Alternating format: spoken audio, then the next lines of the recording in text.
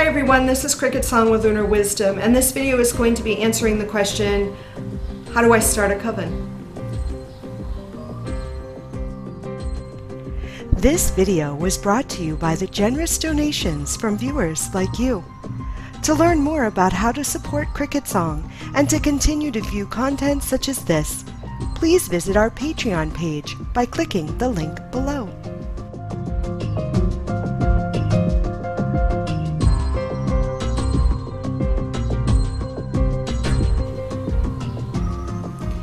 Hi everyone, so I've had numerous people ask me this question, how do I start a coven? And I don't have any notes set aside for this, so this is all going to be just intuitive and my thoughts as I think them. So hopefully I don't ramble too much, hopefully I don't go off on tangents. The first thing I think that's really important to understand is, why do you want to start a coven? You know, be honest with yourself. What is it that you're looking for to gain from starting a coven? And what do you imagine a coven is? You know, if I said to you, yes, I'm the High Priestess of Lunar Wisdom Coven, what do you think that means? And I guess at this point, I want to talk about what a coven is. A coven is 3 or more individuals, specifically witches, who are practicing and working together to create a group mind so that their magical workings are, I guess, more powerful or have more energy or power behind it. It's a sense of community, it's a sense of family, but they're all the individuals, all the members of the coven are coming together with one specific goal in mind. It's being a part of a whole. It's you still maintain your own individuality, but everything that you do while you're together in the coven and while you are out and about in your everyday life will affect that group, that coven. When you are part of this coven, when you are initiated into this coven, whether it's an actual formal initiation or whether it's just sort of a dedicating yourself to working within this coven, you know, binding yourself, your energy, your magic, your, you to this group of people means that even when you're not in that presence, everything you do in your life will, because you have this etherical cord to them, will affect them. So keep that in mind. I feel that when you work as a coven, it's different than just, joining a group occasionally for a Sabbat or for a full moon ritual. This is, even if there is no physical or ritualistic initiation, there is a bond that you've created when you continuously work with the same group of people. You don't have to call yourself a coven. You could call yourself, I don't know, whatever else, a circle. You could even call yourself a circle. But if you are constantly and continuously meeting with that same group of people and you are binding yourself or tying yourself to each of them, creating and nurturing this relationship with them, you create this group energy that connects you and will affect each of you. So if one of the members is going through something in their personal life, even though they may not discuss it with the circle/coven, energetically every member in that group will feel it and be affected by it, especially if you are a coven and you're working with the subtle energies and the not so subtle energies in your environment within each of you, and as the collective, as that group, you will all be affected by that one person's breakup or relationship issues. Okay, so understanding what your intention is in creating the coven, and then understanding what it means to be a part of a group, a circle, a coven, And if you truly want that for yourself, knowing why you want to be part of a coven, understanding what it means to be a part of a coven, and then understanding what it means to be the leader of this coven, whether you adopt the title of high priestess or high priest or whatever it is you adopt as a title, understanding what that means. If you start a coven and you start taking members into your coven, they're going to look to you for leadership. And what does that mean? What are the expectations that you have of the members that you have in your coven? And what are their expectations of you? Because as much as we sit here sometimes and want to say, I don't expect anything from anybody, when you start organizing a group of people, there are expectations there. So don't fool yourself. There are. And you as the leader or adopting the leadership role, because you are the one who started or founded this coven, understanding and being very clear with what everybody's responsibilities are within this coven in order to make it work. Now, this doesn't mean you have to have titles, but obviously, you know, where is the coven going to meet? You know, what is it that the group, even if you do it in a sort of democratic way where you all have input, when you have a project in the mundane world, in a job, there is always like the team leader, because there is this sense of, you know, someone, even if you're just the organizer, even if you are just the facilitator, there are responsibilities within a group dynamic. Because if you don't have a sort of leader, then things, honestly, you may have one person going this way, one person going this way, and nobody is meeting together, and you're all doing your own thing, and you're really not working together as a group. Do you know what I mean? So this book is really helpful. It helped me in the beginning to establishing the coven. She definitely helps you figure out what your bylaws should be. If you're really going for, you know, the complete coven structure, having a set of bylaws, establishing coven offices, meaning, you know, just like in any organization, you have the president, the vice president, the secretary, the treasurer. Those are the 4 positions or offices that you need in order to be an organization. So the president would be the high priestess, the vice president is the high priest, then you have your secretary and your treasurer. So the treasurer is the one who takes care of the funds, or, you know, the money within the coven if you have any, and the secretary is the one who is going to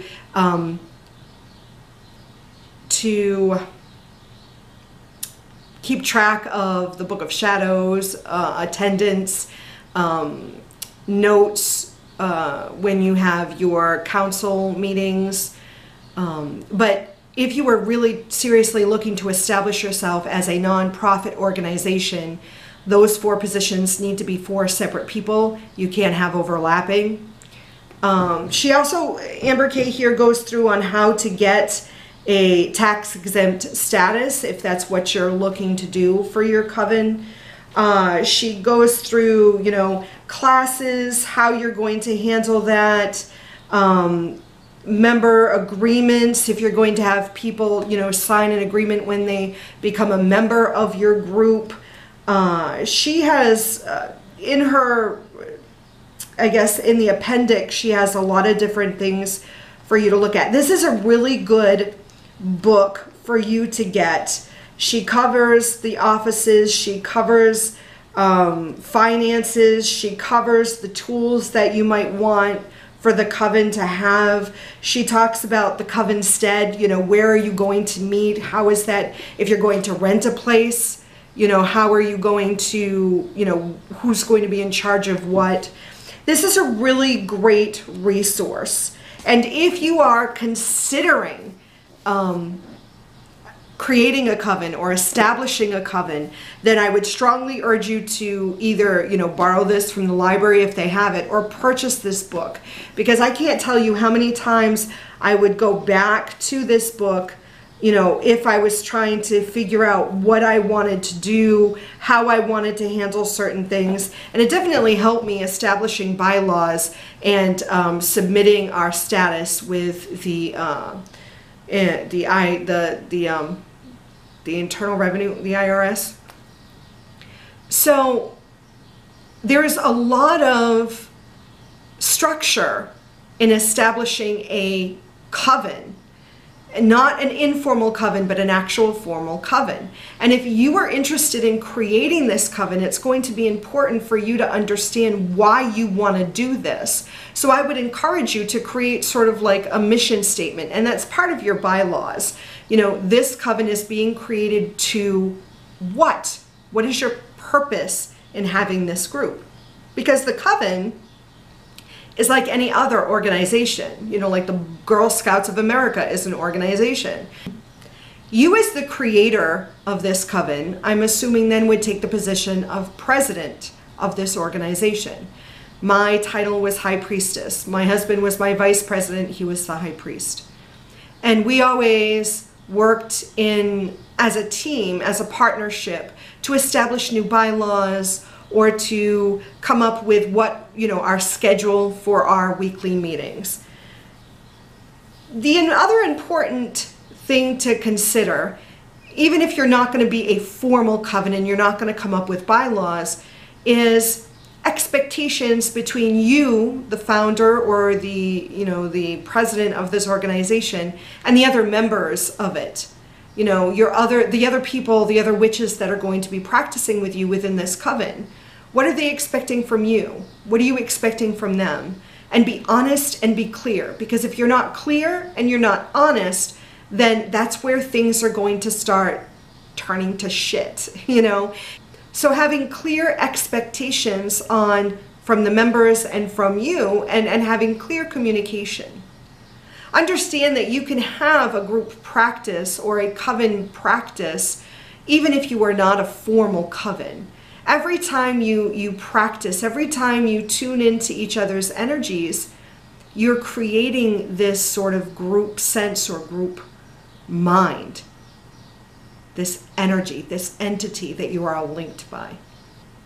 Being a member of a coven I find, is very beneficial, can be very beneficial. It can really help you grow as a spiritual individual. It can really open you up to experiences and perceptions that you've never had. Being the high priest or high priestess or the leader of the coven takes a lot of effort, takes a lot of personal energy, takes a lot of time. And your coven is only going to be as good as the leader. The coven is going to be only as successful as the leader. So if you are only giving 10%, then the coven is only going to accomplish 10%. But also I've been in experiences where I felt that I gave 100% and I never really saw the accomplishments of that because the other individuals, the other members, weren't as invested in it as I was. So from a personal advice is to understand the priority. Where does the coven fit in other people's lives? If it's a number one priority for you, is it number one priority for the other members? Because maybe it's not. And I feel like it would be most beneficial if you understood that from the get-go. You know, top 3 priorities. What are your top 3 priorities in your life right now? The coven, my family, my job, in that order. Some people, it may be my job, my family, the coven. Some people, it may be my job, my boyfriend, my pets, and then the coven. But it's going to be important for you as the leader of the coven to understand how important this coven is to the people who are members of the coven. And making sure that they're being honest with themselves too. Because it's easy to say that the coven is number one, but when push comes to shove and my child is sick, I'm not coming to the S-spot because I need to stay home with my kid, then the coven really is not number one. And again, that's not good or bad. And for you, as the founder of the coven or the leader for the coven, understanding for you where it is. If your child is sick, if your husband is ill, are you still going to hold that coven meeting that you had scheduled? If you're not, then the coven really isn't number one for you either. But understanding with that group of people that you're with, having this understanding and open and honest in perfect love and perfect trust, if you're a Wiccan coven, or not, maybe you're not a Wiccan coven. But understanding where this coven work is in your list of priorities is going to help you immensely.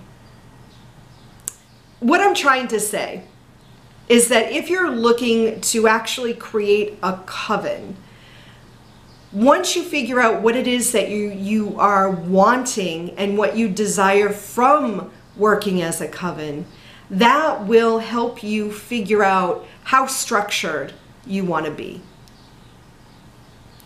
If you're just looking for community, if you're just looking for people to practice magic with, you don't have to organize and create a coven for that. Do you know what I'm saying? You can still get the sense of a relationship, the sense of a connection without having to have so much structure. But if you're looking for structure, then going through the work, there is a lot of organization and a lot of work involved. And sometimes if you're the one that is starting the coven and you're the one putting in all the energy and effort, sometimes, at least for me, I guess the exchange isn't always equal. Sometimes for me, it felt like I was giving out more energy than I was receiving. Really consider why you want to do this. What's the purpose? What is your mission for doing this? What type of coven would you be if you established a coven? Understand that once you get a group of people together, there's that dynamic between people. And sometimes things that are happening to people outside of the coven ends up taking over the time that you're together. And being the leader of this group, it's going to be important for you to be able to navigate through it. And let me tell you, sometimes that gets overwhelming. Sometimes it becomes very frustrating if you personally, as the coven leader, have a goal and all this other stuff ends up getting in the way and you don't end up achieving that goal because there's all this other side stuff going on. The coven that I was in, Lunar Wisdom Coven, at one time had only 4 members, and we had gotten up to the point where we had 8 members. We never got over 8 members, and we lingered around 6 for most of our time together. 2 of us being, the high priestess and the high priest, which was myself and my husband, and then 4 other people. And even sometimes with only 6, you still can have different energies mixing and situations overshadow the magical practice, I'm not saying that happens in all covens, but I can only imagine from personal experience, some of the chaos or the disorganization that happened with 8 members, I can only imagine what 13 members would be like. I can't even imagine. 8 was, especially since we met here in this house, in this dining room, this table that the camera is sitting on can only comfortably sit 8 people. I remember at one point, we had 8 people who were initiated members or already dedicants, to considering taking in new dedicants. Where were we going to fit them? It was coming to a point where we didn't even know if we had physical room for more people. So I don't know, make sure you have your expectations clear. I feel like I'm repeating myself now, so I'm going to end it here. The The Coven Craft, Witchcraft for 3 or More by Amber Kay, great resource. If you're considering starting a coven, get that. Take time to understand what it is you want from starting a coven, making sure you're prepared, making sure you have a understanding of yourself, of what you expect the other members to be a part of, what your expectations are on both sides, and really have clear, open communication. Hopefully that answered your questions. If you have questions that I didn't address, please feel free to put them in the comments to this video, or message me, and maybe I'll make a second video.